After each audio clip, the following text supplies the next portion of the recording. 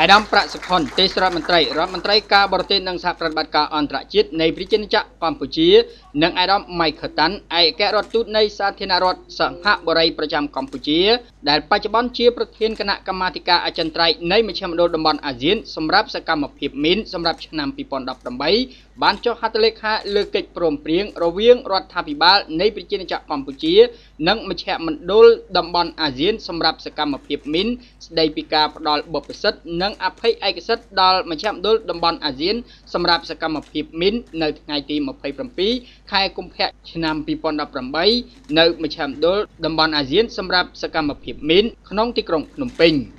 កិច្ចព្រមព្រៀងនេះនឹងក្លាយជាលិខិតតូបករណ៍ដ៏សំខាន់ដែលបង្ហាញពីការបដិញ្ញាចិត្តនិងការគាំទ្ររបស់ព្រះរាជាណាចក្រកម្ពុជាដែលជាប្រទេសម្ចាស់ផ្ទះសម្រាប់ទីស្នាក់ការមជ្ឈមណ្ឌលតំបន់អាស៊ានសម្រាប់សកម្មភាពមីនកិច្ចព្រមព្រៀងនេះក៏នឹងចែងអំពីភារកិច្ចនិងការទទួលខុសត្រូវរបស់ភាគីពាក់ព័ន្ធទាំងអស់ព្រមទាំងបទពិសោធន៍និងអភ័យឯកសិទ្ធិដែលត្រូវផ្ដល់ដោយរាជរដ្ឋាភិបាលកម្ពុជាដើម្បីមជ្ឈមណ្ឌលតំបន់អាស៊ានសម្រាប់សកម្មភាពមីនអាចបំពេញមុខងារនិងប្រតិបត្តិការរបស់ខ្លួនបានពេញលេញនិងប្រកបដោយប្រសិទ្ធភាពគូក៏សម្គាល់ថាការបង្កើតឲ្យមានមជ្ឈមណ្ឌលតំបន់អាស៊ានសម្រាប់សកម្មភាពមីនគឺជាគំនិតផ្ដួចផ្ដើមដ៏ខ្ពង់ខ្ពស់របស់សម្ដេចអគ្គមហាសេនាបតីហ៊ុនសែននាយករដ្ឋមន្ត្រីនៃប្រជាជនកម្ពុជា